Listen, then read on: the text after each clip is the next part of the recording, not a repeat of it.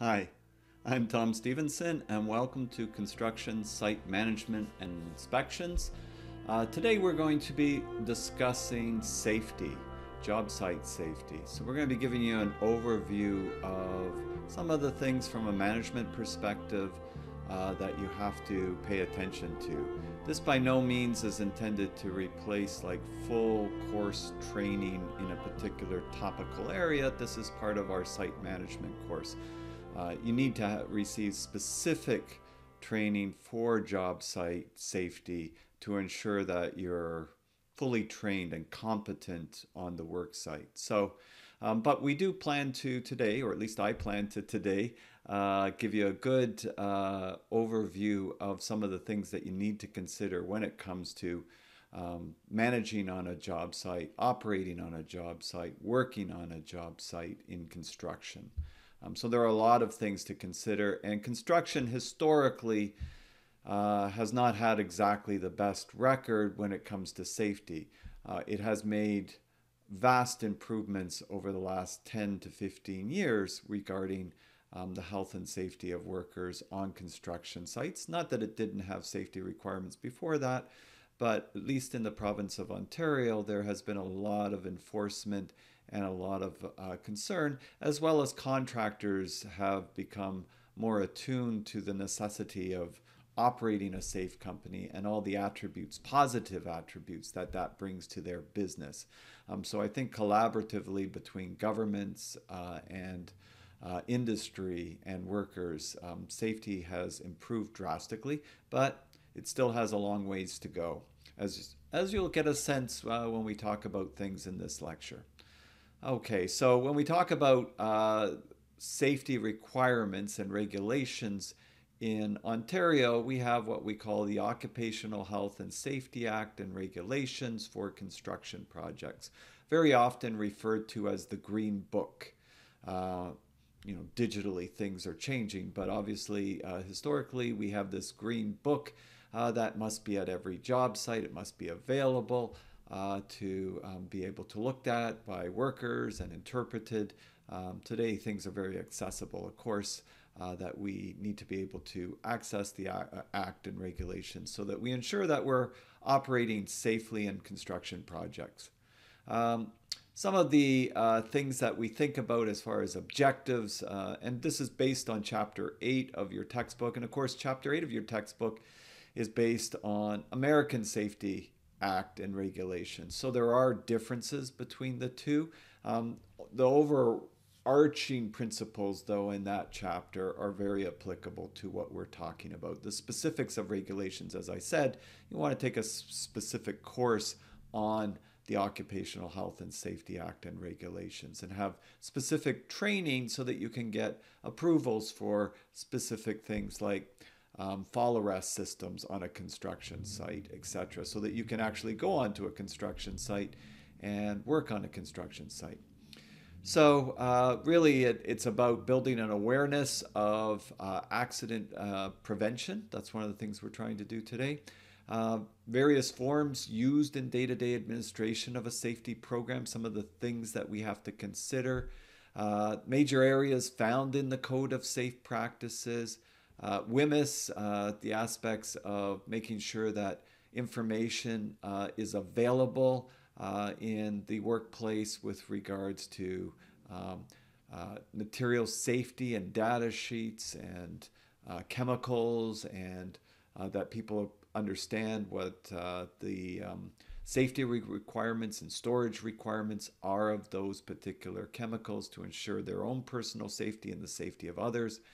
And basically some of the things to think about with regards to how we can ensure that our projects are run more safely. So even on this little chart here, things, and I've got a bunch of little charts and pictures and stuff, so I'll probably bring things up as we go through the various slides just to hit home on some key elements as we go through this lecture. Things like blind spots. When we're operating on a construction site, we have to be very careful. There's a lot of equipment on construction sites, and we have to be very cognizant that there are blind spots. Just like when you're driving, there's a blind spot. Well, there's a lot more blind spots in construction projects, and depending where you're operating, you might not see certain things. And so it's very possible that somebody could walk behind or in front of a piece of equipment, and because it's so high, you might not see them. So you also have to think that if you're an operator, you might not see them. But if you're actually walking yourself on a construction site, maybe somebody has called you on your cell phone and you're not paying attention. There are blind spots all over the place. So you have to be really, really careful about that. That's why it's not a good idea. And many requirements are there for you not to be walking around and on your cell phone at the same time, to make sure you're in a safe location when you're communicating that way, to make sure that your attention is on what you're doing, because it only takes a split second for something to occur on construction projects. So you have to be really have your sort of spidey sense, if you ever watch Marvel Comics, aware and attuned so that nothing happens. So when we think about personal safety and management, there's the employer responsibility. First of all, everybody is responsible for safety on a construction site. So the Occupational Health and Safety Act requires that everyone do their due diligence. That's from the employee to the supervisor to the employer. And there are punishments for not doing that. For an employer, it could be $500,000, and it could even be criminal offense, which could mean jail time at the most severe level. For a manager, there can be consequences to that. Have to see if they've updated that, but it was $25,000 fine to management if you're not following the Act, Safety Act and regulations. And then for the employee, if you're not following the Act, there can be individual fines as well. So keep in mind of that, and really it's about being proactive and not reactive, meaning that you're trying to prevent accidents before they happen. You're trying to operate a safe site, not being responsive after things occur, and making sure that you're following the requirements of the Ministry of Labor. It's really three tiers. You have the Ministry of Labor, which really looks after the enforcement of the Act and regulations. And then there's Infrastructure Health and Safety Association of Ontario, which is really trying to educate the construction industry. And then we have WSIB, Workers' Safety and Insurance Board, which protects workers after an accident happens or before an accident happens, in the sense that they are insured. If they're injured on the job, that they would be compensated while they heal themselves, etc. So you have sort of three levels. WSIB also is the one that collects the premiums from the contractors, your boss, which means they have to pay that insurance to WSIB. It's in everybody's interest that you have very few accidents on a project. No accidents on a project would be ideal. And that means that there's lower premiums to pay, because there's lower money that's being paid out to all the injured people in the construction industry. And Ministry of Labor is really, like I said, the enforcement. They kind of come on site and they will give out the fines. They will close down sites that are operating unsafely. They will do inspections, and they will do investigations to determine what caused a particular accident. So we really have those three operating entities in Ontario that help to protect workers on construction sites. So we have WSIB, Workers' Safety and Insurance Board, MOL, Ministry of Labor. Usually they wear a blue hard hat when they come on site. And we have the Infrastructure Health and Safety Association. It used to be Construction Safety Association of Ontario. They've kind of amalgamated now with different sections like mining, for example. So when we think about the safety health programs and the Occupational Health and Safety Act, management needs to be committed right from the top, right throughout. We really have to make sure that we are ensuring and identifying potential hazards on the site. So that's the proactive aspect.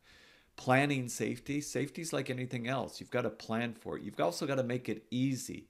That requires planning. That means that you've got to make sure that you have all the correct safety equipment, signage, fencing, etc.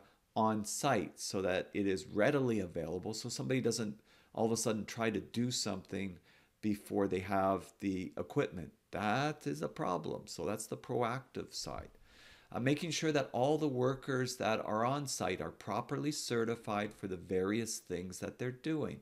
For example, if they're operating a swing stage, you have to make sure that they've been properly trained and certified to operate a swing stage. If it's a specific piece of equipment, have they been certified to operate that piece of equipment?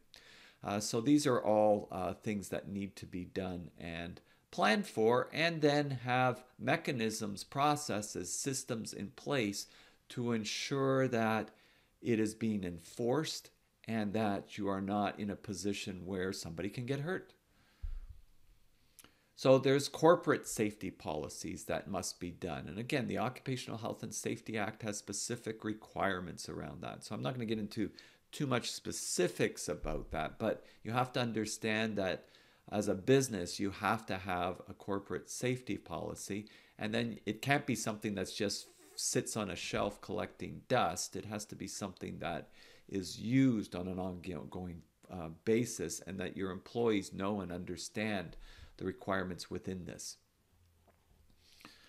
All right, so typical policy declaration, idea that safety is the highest priority. And it really comes down to, we've talked about the interaction between time, cost, quality, scope, and then we've had safety. And safety is something that we shouldn't be, can't compromise if we intend to be in this business for any length of time, because it's, who's going to want to work with you when you don't have basically the backs of your own employees protected, right? In today's environment, that's unacceptable behavior. And so companies that are successful today recognize the importance of that and take a high moral and ethical grounds on it, beyond even what the regulations require, which is outstanding from that perspective. So when we think about basically some of the actions, there's two major categories of accidents: unsafe actions by people and unsafe conditions left uncorrected. People sometimes don't know what's in their best interests, all right? You could call it that the government takes sort of a paternal or maternal sort of view of workers by having the Safety Act and regulations. What I mean by that is, people sometimes don't look after their own interest as well as they should. You know, it's, if you smoke, that you know that's not good for you, but that doesn't necessarily stop you from smoking. So it's kind of the same thing. Unfortunately, sometimes people do things without thinking about it or thinking about the possible consequences of their actions, and then that causes an accident. And sometimes it could cause an accident to somebody else besides yourself. So that's another thing that can occur and go on. So unsafe actions by people. A good example would be piecework. In construction, especially in low-rise residential, we do a lot of things by piecework. Framers get paid by the square foot, how much you're framing. There's an incentive there to get more done because you get paid more. So maybe if you don't have a piece of safety equipment with you, or it becomes damaged, you continue to work and then you get hurt. Well, you continue to work because you don't want to spend the time to go get another piece of safety equipment, because maybe you're going to lose some money in that perspective. Meanwhile, you get hurt and you lose a whole pile of money and you're in pain and all these other things that are going on, right? So that's one of the reasons backing up government regulations is to ensure that you as a worker look after your own interests. Then you also have employers who may be kind of pressuring workers if they're not working as fast as they want them to work, or they're maybe not providing safe equipment. So when we look at safety in my part B section of this week's lectures, which is 8B, I kind of use an example of the Empire State Building construction. when you think about the Empire State Building, it was built at a time where safety regulations were quite different than they are now. So, of course, it was actually considered a reasonably safe project for its time. But still, 5 people died building it. Probably a better example even would be the Hoover Dam, where hundreds of people died building the Hoover Dam. And at that time period, the Hoover Dam was considered this huge success, this modern marvel. But if you took that into today's standards, you'd be looking at, well, how come management is not in jail, or we've got the lawyers working on this to put them in jail because there was so many accidents on this particular project. So there's 2 major categories of accidents: unsafe actions by people and unsafe conditions left uncorrected. So somebody takes down a railing or doesn't put up a railing, and then somebody comes by and they fall off, right? It could be a construction worker, it could be somebody visiting the site, it could be a kid that's kind of crawled onto the site that wants to explore, and there was no railing there and they fall. Whatever, that's an unsafe condition left uncorrected. So we have regulations in place to ensure that workers don't fall, or if they do, there's a limitation to the injury that they will cause themselves. So that's why we have PPE, personal protective equipment, and we have fall arrest systems that workers have to wear. If you're working on roofs, if you have an opportunity to fall more than 8 feet, you have to have a personal protective piece of equipment, and that sort of thing. So you have to know how to use the equipment properly. You have to know how to check the equipment to make sure that it's not become damaged over time, that it's still safe to operate. So there's all these components that and areas of work that you need to understand, and safety practices that require extra training in those areas. Accident prevention, again, some of the things too, companies can help themselves with improving themselves. I think I have a link for an example of a toolbox talk here. Let me see, I haven't checked this. Yeah, okay, we're good. So this is a toolbox talk example. I'm trying to remember, this might have been from out west, this particular example, but a sample toolbox talk. So they had these sample toolbox talks. I think I've got the, yeah, Saskatchewan. I thought it was from out west. So they've sort of standardized a number of their toolbox talks. And you can have topics. So you have a specific topic that if you're getting into guardrails in your job site, maybe now you're out of the ground and you need some guardrails in particular areas, you have a toolbox talk. So that's usually something that you could just do, outside by the tailgate of your truck, and you could go through things that you're concerned about that are coming up on your job site, and you could discuss those particular areas with your workers and your team, and you're reinforcing the Construction Act. You're making sure that everybody understands what are the concerns. People have inputs. People closest to the work have probably the most excellent ideas of how to ensure the site is safe. And that's also putting into the top of everybody's minds the importance of construction safety. So tailgate or toolbox safety meetings, it's a really good practice to reinforce the Safety Act and regulations, and to demonstrate that you are doing your due diligence in trying your best to make sure that everybody is operating safely on your projects and sites. And of course, whatever that may be, whether it's noise protection, whether it's dust protection, or basically vapor protection, depending on what you are working with, those all become important discussions. I think with everybody wearing masks today, I think if nothing else positive comes out of this, I think people are more used to wearing masks. So you'll probably see people that very often should have been wearing masks now wearing them. Medical, got to look for the positives, right? Medical and first aid facilities and services. So also making sure that you have first aid on site, that you report any accidents. I think I've got that in another slide as well. and that people have been trained for first aid. Red Cross has all kinds of training.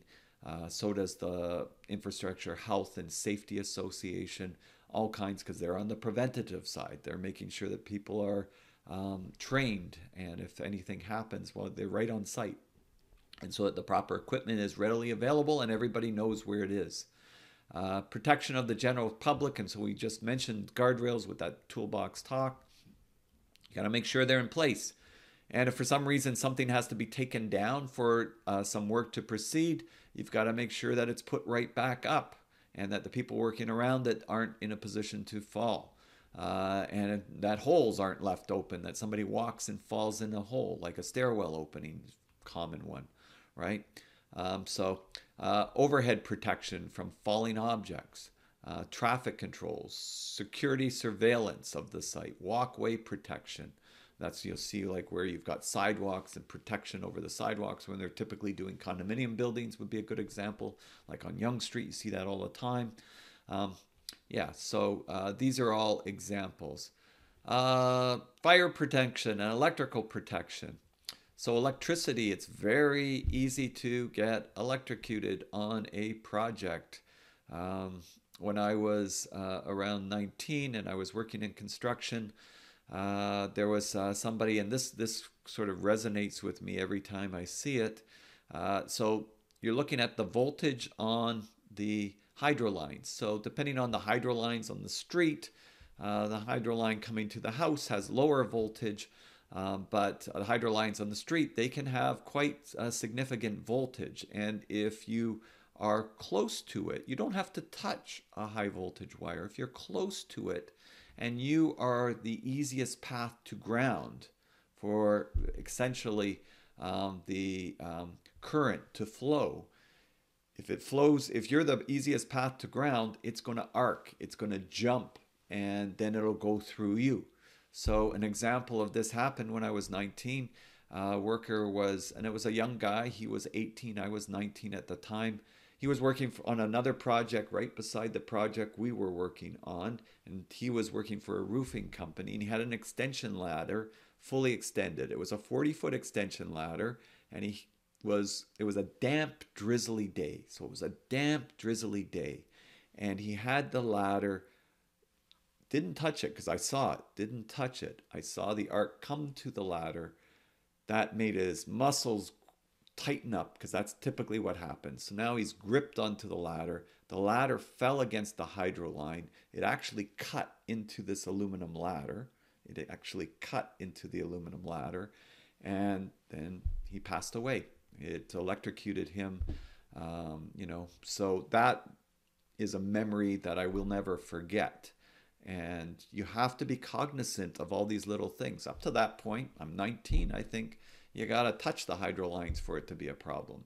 No, you don't have to touch the hydro lines for it to be a problem. Depends on the voltage. It also depends on the condition. Damp, drizzly day, guess what? You're a better path to ground. The ladder's wet, your hands are wet, your boots are wet. So that becomes a problem that way. So electricity is a problem. Don't think that working with cords that are frayed and falling apart or have the ground missing are going to protect you. That's a problem. Those are not good ways of getting, you're going to get shocked very easily. You need to make sure that your tools are plugged into a GFI, a ground fault circuit interrupter. A GFI is those little ones you see with a button in the bathroom, and you might wonder, what does that do? Well, it protects people. A ground fault circuit interrupter protects people. It measures the current or the amperage that's going out and the current or amperage that's coming back. And if it's different in milliamps, it kicks off the circuit breaker. So the measurement of current going out and the measurement of current going back, it trips it. And that protects people. Because it's milliamps, you don't get electrocuted in that time. But at the same time, don't trust it because it's mechanical. Maybe it doesn't work. That's why it's got a test button. You've got to test them periodically to make sure that they're actually working and that it trips it. So you have to be cognizant of that. So any work that you're doing like outdoors and that sort of thing, you must make sure it's plugged into a GFI. That will help to protect you for those types of things. But again, it doesn't protect you for everything. And so I would emphasize, don't think, oh, I'm plugged in, look at me, look what I can do. No. But make sure you are plugged into a GFI nevertheless. I remember when I was, again, working in construction, it was a similar kind of thing to this example, except I had a circular saw. We call it circular saw, or skill saw is really the company name that originally invented it. Basically, I had a circular saw and I was working in construction, and we were working in an old house, and it was wood lath and plaster, and it was knob and tube wiring. Knob and tube wiring is very old, and it was kind of frayed, and it had knob and tube wiring. There was lots of bare spots in the wiring. We were gutting this house, and there was a pile of rubble, and I had this aluminum ladder, step ladder. Aluminum step ladder is not great because the current travels through it. Better fiberglass. But aluminum ladder, and I moved it in the rubble, and it hit a bare spot on the knob and tube wiring, and I had the skill saw in the other hand. And back then, these old skill saws, they didn't have plastic handles, they had metal handles. So see how that's plastic now? So they had metal handles, and the metal, the casing was grounded.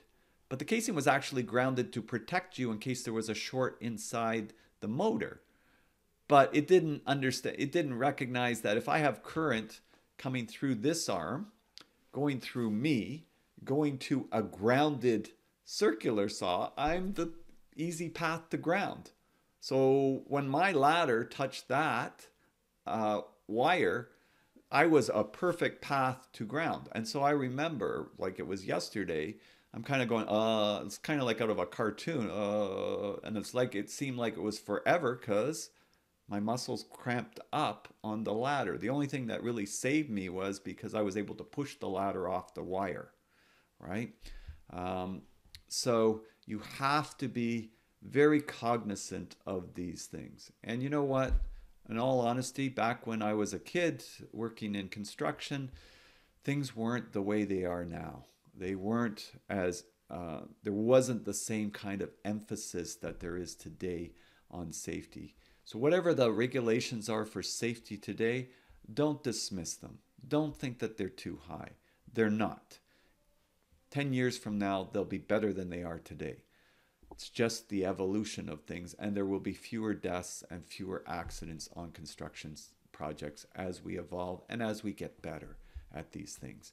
And protect yourself. Protect yourself with masks. If it's a dusty environment, protect yourself with the proper equipment.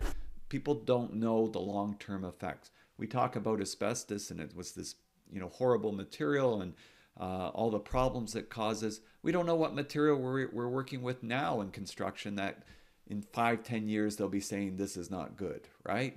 And this is the reason, because it takes time for it to show up in people's systems. So if it's a dusty environment, I would be making sure that you're wearing the proper breathing apparatus to ensure that you're protected that way. So keep that in mind as well. So the GFI, ground fault circuit interrupter, making sure that you're plugged in. It does protect for these types of things. When I used to teach shop classes years ago, I remember there was a student, and we were working outside, cut the actual cord, it dropped right into the puddle, and he was standing in the puddle, but it was a non-issue. It flipped the GFI, so it was nicked the cord, flicked the GFI, so that was okay in that case. But don't put your money on the GFI protecting you, but you make sure that you're plugged into a GFI, so you'll reap those positive benefits. On our construction sites too, you know what? Today, there's a lot of people that have addictions, they have mental health issues, they have other problems. Today, practically everybody has some sort of mental health issues. We live in a world where there's a lot of things going on, a lot of different anxieties, and it's a fairly normal thing. We have to be, as companies, we have to be empathetic to this, and and if we want to be successful, because it's just a systemic issue in today's society, we have to make sure that we protect those workers in a number of ways.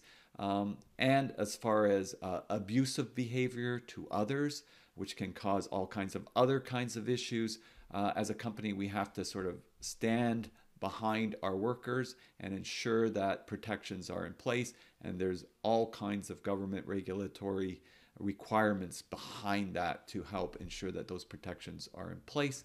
But we also have to make sure that people are not coming on our projects and are not aware of what their alcohol levels are, etc., and that they could cause an accident that could injure somebody else, not just themselves. So we have to sort of think about things in proactive ways too. I remember, and I may have mentioned this before, but I remember when I was doing some work with Mattamy Homes years back, they were very proactive on things, and it was World Cup soccer, and a lot of their employees, of course, they were into the World Cup soccer, and so they were losing a lot of time. And a lot of the, not their employers, but subcontractors would go maybe to a bar and watch a game and have a few drinks and then come back. Well, they didn't want that to happen, and they knew that they would want to leave to watch the game, and they knew that was pretty important to the subcontractors. So they actually set up big tents with big screen TVs, had free non-alcoholic beverages, non-alcoholic, and that way they could watch their game, get all excited, and then they could go back to work. Sometimes you've got to think things through so that you actually are proactive, and if you see a potential situation that could be problematic, you act on it in a proactive way. And so that would be a good example of a company doing that. So PPE I already mentioned, but hard hats, you have to make sure that they're the proper classification. They have a CSA symbol. They are also, there's time links on how good for how long a hard hat is. There's usually in the front brim of the hat, there's usually an indentation of the date that the hard hat was manufactured, and then it has so long that it is usable for, because things get brittle over time, etc. We also have basically the triangle, the green triangle or stamp that may be indicated on our safety shoes, and this omega symbol is indicating its protection against its its electrical protection, current protection for the safety boots. So we have to have a safety toe in the safety shoe to protect against something falling on your foot, and then it has to have basically protection inside the boot so that you don't step on a nail and it goes right through the boot too easily. Don't get the bright idea that it offers too much protection by jumping on something. That would not be a good idea. But safety boots are designed to protect you when you're on a construction site, as are hard hats, within reason, right? And of course, all the other things that, like we talked about, noise protection and hearing protection. And hearing protection is a big deal. There's so much noisy equipment that you want to make sure that you're protecting your hearing. There's no point in becoming my age and then not being able to hear when you could have if you had worn proper hearing protection. So keep those things in mind. Respiratory protection particularly. See, one of the things with construction, as I was mentioning, you don't feel it when you breathe in the dust maybe a couple of days, but long term the impacts can be much more substantial. So don't think that it's a non-issue. It builds in your system over time. That's some of the issues we have getting people to buy into the safety things. So they don't notice it, the little things, but they build up over time. Hazardous materials communication. So we do have this MSDS programs and WMIS programs, and making sure these are a separate training programs. So again, I'm not going to get into the nuances and details here, but all employees need to be trained on that, and it's making sure that you're storing, you're labeling, you're educating people on the chemicals and hazardous materials that you have on your site so that somebody doesn't use something inappropriately. Communicating safety on the site too. You'll see on the front entrance, there'll be, where the nearest hospital is, what the quickest path is, that kind of information, all kinds of information with regards to communications on project sites. This one's actually just this photo with the identification of nails coming up from a 2x4. This is from one of the IFHA, Infrastructure Health and Safety Association sites, but I've got some photos in the next lecture, or at the end of this one, where I just walked a site this morning and took some photos. Like, same thing. Like, I don't know why you would do that, leave that way. I can tell you, and I've told you how much it's improved construction sites, and then I see this kind of situation this morning, and I can tell you even 30 years ago, we wouldn't let this happen on our sites. Like, with the nail, that's just an accident waiting to happen. And of course, safety communications continues, like on the site, and I sort of had this one earlier with blind spots and signaling for direction. It could be for cranes, it could be for traffic, and as in this case, and the proper hand signals, and making sure you got a signal person for people so that the blind spots don't become an issue. You've got an extra set of eyes on it to make sure that things are operating safety. So this is actually from the Occupational Health and Safety Act requirements, and sort of just giving some overviews of what the requirements are on a project. So for example, appoint a supervisor if 5 or more workers are on the project at the same time. Ensure the project is supervised at all time. A project that lasts more than 3 months, has 20 or more workers, must have a joint health and safety committee. If the JHSC is not required and there are more than 5 workers, the workers must select a health and safety representative. Again, you can make a career out of being a health and safety rep with larger companies. Complete a Ministry of Labor, and we talked about Ministry of Labor, MOL, registration form, so it's a registered project, and that means they know of it, they can visit it at different times, and that's a requirement. Keep a copy of all employer-approved registration forms on site. Send a notification of project to the Ministry of Labor, as I mentioned. Develop written emergency procedures. Ensure ready access to a telephone, two-way radio, or other system in the event of an emergency. Report a fatality, critical injury, or other prescribed incidents such as critical injury to the Ministry of Labor. When somebody gets into an accident on a site, first thing they ask you at the hospital, how did this happen? And if you say it was work-related, they note that. Part of the way the hospitals are funded, the money comes through WSIB if it's a work-related injury. So that information is going to go to WSIB, but if as a company and as a manager you didn't report it, they're going to find out about it later, and then they're going to come to investigate, and there's going to be big problems because you were not clear and transparent, because they may have wanted to come to the site and investigate whether the site was not in accordance with the act and regulations, and now it's later, so they can't investigate. From their point of view, it's almost like you were in the scene of an accident and intoxicated, and you left the scene of an accident. That's the kind of perspective they have on that kind of situation. So supervisors must ensure that workers use the methods, procedures by the Occupational Health and Safety Act and regulations for construction project. That's the green book I mentioned earlier. Use or wear the equipment or clothing that the employer requires and that is required under the Occupational Health and Safety Act. Supervisors must also tell workers about actual or potential dangers. Give workers written instructions when required. Take every precaution reasonable. That's the due diligence aspect. You did everything you could to try to make your project safe, right?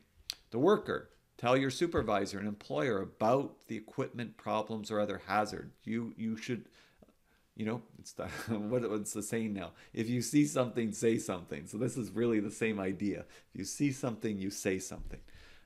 You have an obligation, a responsibility to do that. That's you doing your due diligence. You have the right to refuse work. Big one. The right to refuse, the right to refusal that you believe endangers your health or safety, right? That is very important. So if you feel that you are being put in harm's way, that your employer is putting you in a situation that contravenes the act and regulations, you can say, I refuse to do this.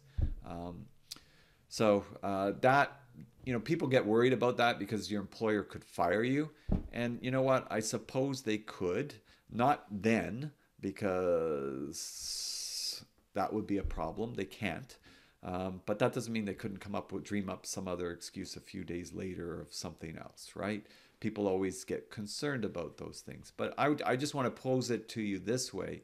Do you really want to work for somebody that's going to put you in harm's way that way? I'm going to say I don't. If that's the kind of company you're working for, I'm going to say, you know what? Let them try. And in the meantime, I'm probably looking for another job anyways. So I wouldn't be doing something that contravenes the act and regulations and you feel that puts you in a compromised position. It's your life. You've got a long career. You got to protect yourself. You got to protect your family. So follow your employer's instructions. As if they're telling you what to do with here, and you need to follow them if they're following the act and regulations, or if they're going above and beyond the act and regulations, you should be following their instructions, right? They're trying to make you safe in that case. It's different if they're trying to make you not safe by contravening the act or putting you in an unsafe condition, right? Never engage in horseplay. That becomes a problem sometimes, right? People start playing around and then somebody gets hurt. So you have to be cognizant of that. You have to be part of creating the culture of safety on your projects. And you can lead that, and that's the way you should be acting, to try to lead that. And the company will be better as a result of that. And everybody within the company should be doing that. So if senior management takes that seriously, it filters all the way through the organization. So questions that need to be, who employs the injured? Was there a death? Was the casework related? Was the case or injury? Was the case an injury or an illness? Was the injury recordable? There's all these requirements again under the act. And if some, like WSIB has a lot of requirements that the employer is to help that worker get back to work.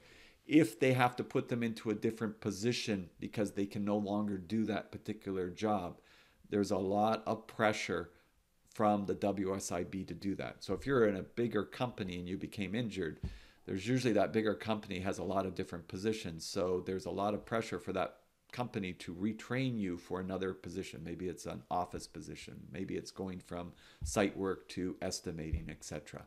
If it's a small company, that becomes a little bit more problematic. But again, there is a lot of requirements there. So the Occupational Health and Safety Act protects workers, as I said, establishes the procedures for dealing with the hazards and ensuring that the project and the workers are safe, right? So it's being very proactive as a result. And historically, as I mentioned, construction has not had that great a record. You know what? Just Google Hoover Dam construction and look at the images, the photos. Google the Empire State Building photos. Look at the image, like construction images, and see how workers worked back then. And you could even go with the World Trade Center images and that kind of thing. You can see how people worked, and it was like very precarious compared to today. And we still have a way to go, as I said, but we are moving in the right direction.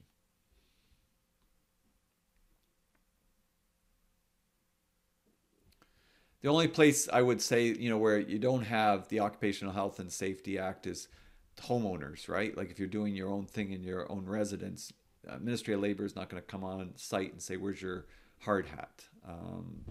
That's typically the way that's going to work. But if it's a construction site, that's a different story. So if you're building your backyard deck, you probably are not going to get Ministry of Labor on you. But If you're employing somebody to build your backyard deck and you're working with them, well, that's different. So employees' responsibility, as I kind of went through already, all of these areas. And again, you know, having the proper PPE, personal protective equipment, as required, and that it's actually been safe. All right. And as I mentioned, right to refuse. And then number 2 is right to participate in the Workplace Health and Safety Act's Joint Health and Safety Committee.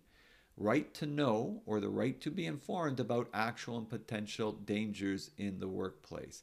So that means you don't hire somebody new, they don't really know what's going on, and you don't bother to tell them. They're not been properly trained. They've not been made aware of possible potential dangers on the project. And as we mentioned, comply with the regulations. So these regulations are really important from that perspective. And making sure, as we said, the corporate plan, safety program, and policy. And it's not just something you're giving lip service to. Supervisors, again, so I'm just reinforcing this, complies with the act and regulations, ensures that equipment, protective devices, clothing required is used and worn, takes every precaution, so due diligence. I've got a bunch of links to YouTube videos here, and so I'll be posting the slides, or you can just copy them out of the video, pause it, and you can check them out. But you'll see that there are some, they give you a good sense of safety requirements in the construction industry. And this is Infrastructure Health and Safety Association. They're all pretty much, I think one might be from BC, but most of them are provincial videos from Ontario. So you'll see that it just sort of gives you an overview and a good sense, and then you can follow the links and see a lot more requirements, right? So very, very taken seriously as far as enforcement and making sure that that as an employer you are enforcing your safety program and that you are at minimum following the Occupational Health and Safety Act and regulations. So I have one more sort of little topic here that I just kind of put in too. So it's not in the textbook, this part, but it is very important, is the aspect of checklists. And I probably mentioned this in one of my earlier lectures because it comes up over and over again. It comes up in safety, it comes up in site management, it comes up in site logistics. It's a big deal. So checklists can be very, very helpful. In fact, I did a checklist just before I shot this video, and I caught a couple of things. One of the things on my checklist is I've been converting my slides and changing things around for these videos so that I can make it work, and it actually seems to take forever. And one of my checklists one of my items was to make sure that the slide format is for widescreen instead of the old rectangular screen, because everybody's watching on their iPads and everything like that. The narrow screen works fine on a laptop, but I saw that, and then I looked at my slides and I realized, no, it's not on the widescreen. So I had to check the widescreen. That means you got to reformat practically every slide, and you got to update everything and redo it. But it's nice to have the checklist, because a lot of times instead, I start the video, I do the video, and then afterwards I look and it's like, oh, it's not widescreen. That's not too good. So that helps me not miss those types of things. I've got about 12 things when I do a video that I check now. I'm building on things, but I clean the camera. I've done that, and I shot a video, and then it's all foggy, everything, because I guess I had my fingerprints over the camera, and then that's frustrating. So checklists can be very, very helpful, and the Checklist Manifesto is one of the best books I've read that sort of gave me ideas for things with regards to checklists, and it's written by a Dr. Atul Gawande, and he was a surgeon, and he came up with this notion that why don't we have checklists when we do surgery? And he found that there was like just as many accidents in surgery as there was 50 years ago. That'd be like saying there's just as much accidents in construction safety as 50 years ago. There's not. There's a lot less, right? At least per capita. And so he went outside the hospital one day and he saw an addition going on in the hospital, and he asked, well, what's going on? He went into the construction trailer and he saw the schedule on the wall. He saw the site. He saw the submittals log, and he asked the project manager, what is all this? And they said, well, it's just essentially checklists for us and inspection listings. So the checklist to make sure all the inspections are done. So we have a lot of checks and balances in the system to make sure we don't miss something really important. It's why you don't see so many major bridge collapses. When it's you see a bridge collapse like the one in Florida, the one in Italy a couple of years ago, it was a big deal. It's big news. And so checklists help to ensure that you don't miss those types of things during the construction process. So safety is the perfect place to have and develop a series of checklists that when you're doing management by wandering around, MBWA, or a Gemba walk, walking around for quality control, quality assurance, you're also looking for safety, and you're making sure that the project is done in a safe way. So any of you that are interested, if you look up Atal Gawande, there's lots of interviews, etc. When they implemented the checklist program with the World Health Organization and hundreds of hospitals around the world, there was a 50% drop in the fatalities due to errors in hospitals. 50% by developing checklists. So just think of that. And they've carefully monitored it and researched it. Think of what that can do. So here's a sample checklist for protective equipment, just as an idea going out there, but you could have it for a multitude of things depending on what your project is and depending on the specific safety conditions that you know that you're going to need to watch and monitor very carefully. So in summary, I hope that this has just given you a little bit of realization with the Occupational Health and Safety Act, the Green Book, making sure that you take that to heart. If you're doing individual training on safety, don't think it's a bird course. Take it very seriously. Take it very seriously. And just to finish up, I mentioned blind spots and things of that nature. Again, when I was 19 years old, I was at a dump, and a person stopped me and said, "You better stop unloading the truck."